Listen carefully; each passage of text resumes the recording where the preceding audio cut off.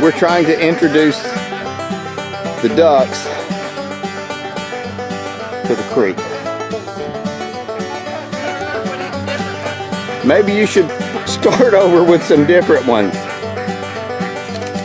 Why don't you bring them all down here with some dog food.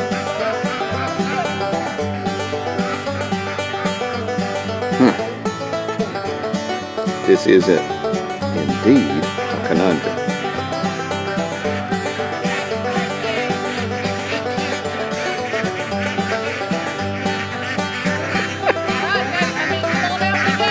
As many as you can get.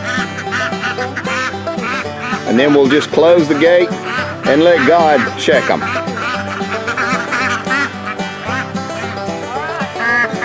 That's good. Close your gate.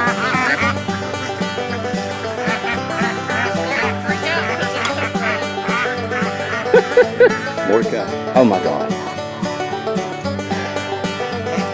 It's like making Jerry's kids do stuff. Great googly movie. And for those of you who are going to ask, I have no idea what that piece of PVC pipe is. Something that's washed down with two pieces and pull it up.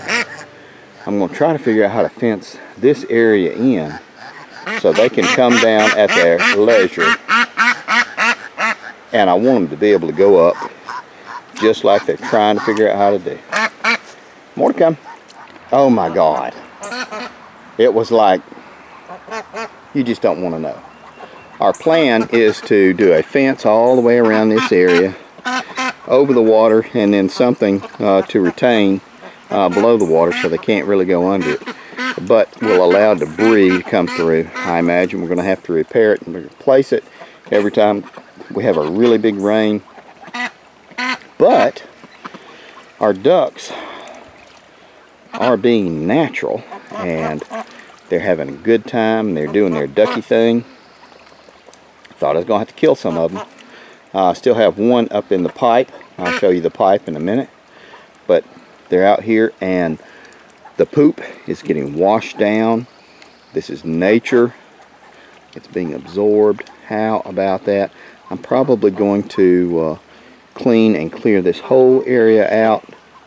And like I said, fence it in all the way around. Hakuna Matata. It's a cycle of life. More to come. Okay guys, now we're back and I want to show you. I got me a buddy hanging out, tree frog.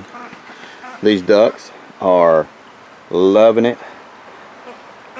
If they leave, I guess that will be okay because they will come back when it's time to eat, because they are some hungry, greedy ass ducks. Now, what I have done is situated the wire mesh up the pipe, the tube, the tunnel right there. You can see that, so nothing can go up it.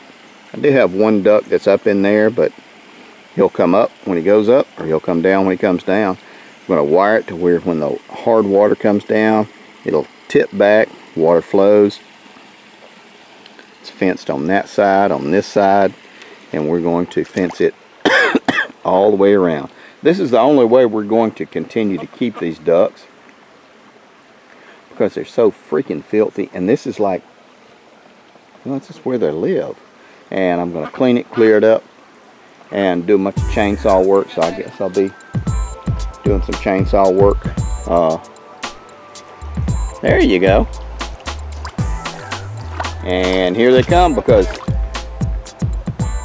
ducks love dog food. More to come.